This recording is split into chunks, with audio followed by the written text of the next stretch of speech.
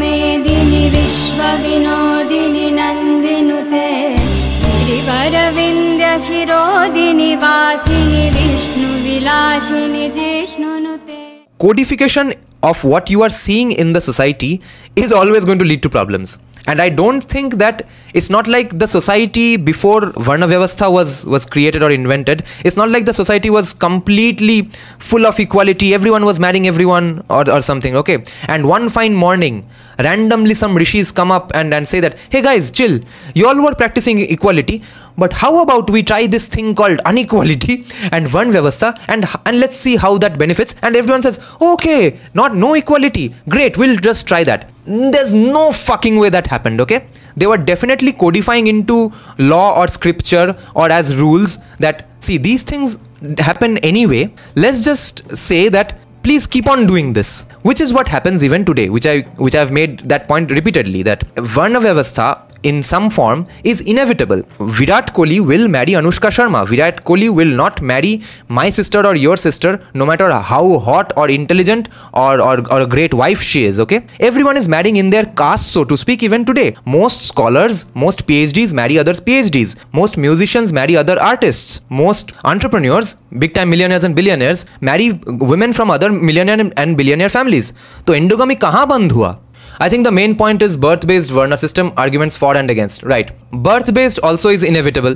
Kyunki again, why wouldn't someone want to inculcate their kids in their profession in which they have some generational wisdom to share? I can practice my ass off. I can play the guitar or practice music arrangement for 13 hours. I will probably definitely 99% sure that I won't be A.R. Rahman, because A.R. Rahman's father himself was a reputed music arranger. He was sitting in with recordings in studios when he was 9 years old, playing synthesizers in his father's arrangements. I did not even hear the word arrangement when I was in class 7 or 8. I did not touch the keyboard when I was already working in a job. So family inculcation of their professions is also always going to happen. These things are inevitable. You can't prevent these things.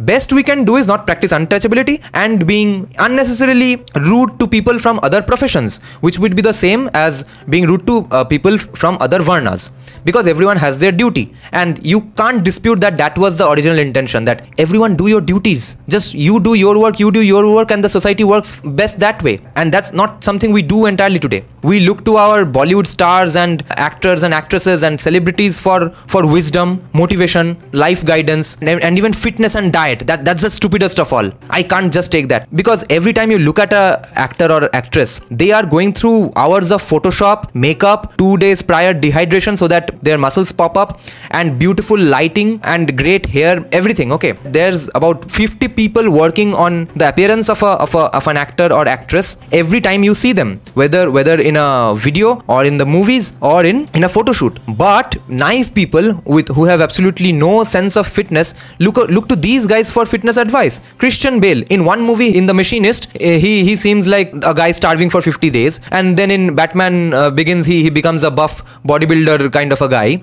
very bulky at least. Do you think that's done with healthy ways? Do you think that's done without TRT or steroids? People do think that. I 100% will say that definitely requires hard work, but not with normal diet. It definitely takes chemicals along with hard work.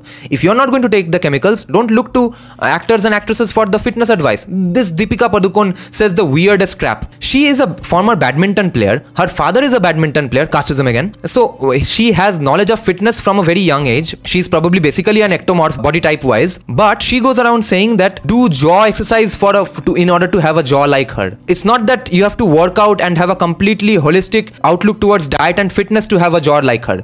Do specific jaw workouts and then you'll have a jaw like Deepika Padukone. That's the stupidest crap I have ever heard in my life. But most things you hear from an actor or actress's life are PR firm approved, and therefore they are mostly crap. If they are happy, sad, being aggressive, they seem passionate about a cause, each and everything about that is fake and PR approved. So these are the mistakes we make today. We are looking for Brahminical advice from a person who's meant to be a Vaishya or Shudra in today's context. We should not do those things. Jaya Jaya He Mahishasura Mardini Ramya Kapardini.